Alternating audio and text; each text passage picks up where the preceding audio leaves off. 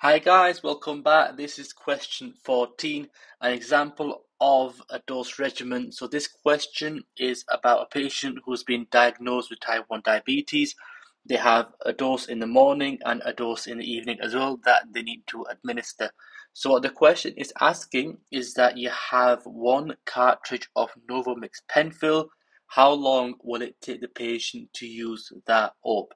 Now, what do we know? We know that it's full days. So with insulin cartridges and insulin in general, you can't go around mixing doses. So if you get to the final dose and you can't use your full dose, then you have to get rid of it basically. You have to start with a new cartridge. You can't get 10 mils, 10 units from one cartridge and then get 20 from another one. It just doesn't work like that. We also need to calculate for one cartridge only. So what we need to do with this type of question is we need to work out how much insulin the patient is using per day, then find out how many units each pen contains, or in this case a cartridge.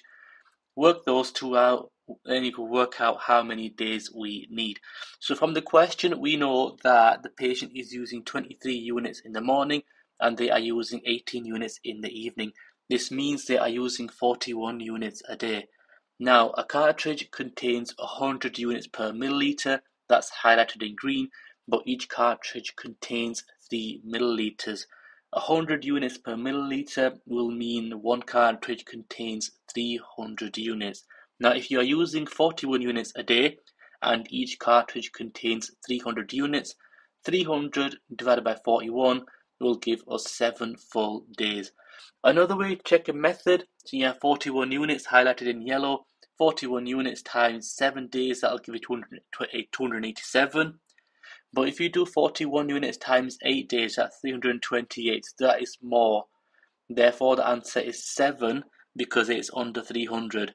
You can't add on another dose either because if you use 7 full days worth, you will get 287. But if you add on the next morning, you are adding on 23 more units, which takes us over our 300.